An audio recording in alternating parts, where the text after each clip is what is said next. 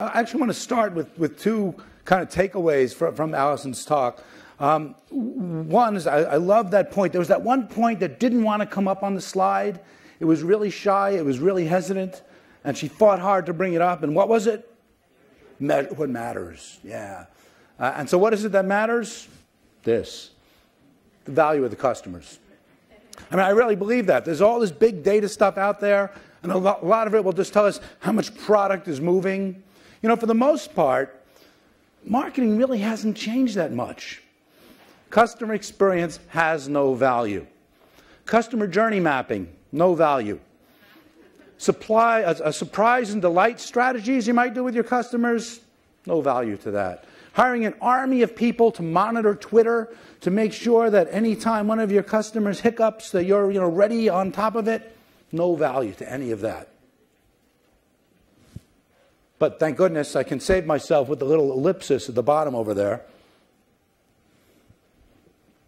I find that a lot of the activities that we're focusing on, a lot of all the stuff that I just mentioned, I really believe that a lot of companies are doing that as a way to avoid doing measurement.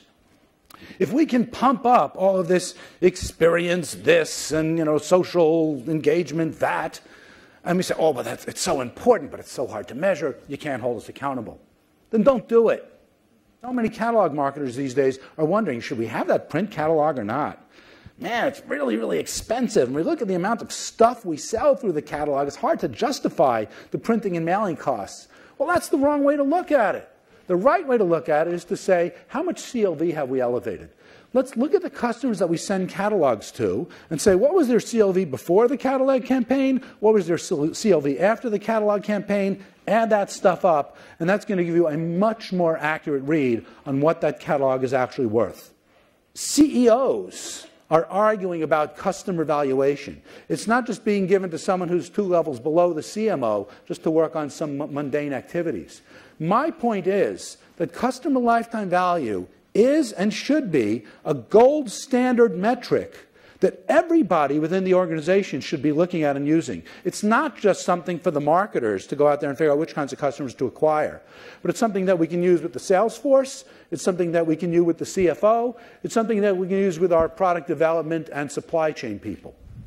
Okay, I think we've run out of excuses. The data's terrific, the competitive imperative is here, the opportunities to get all these different functions on the same page, yeah.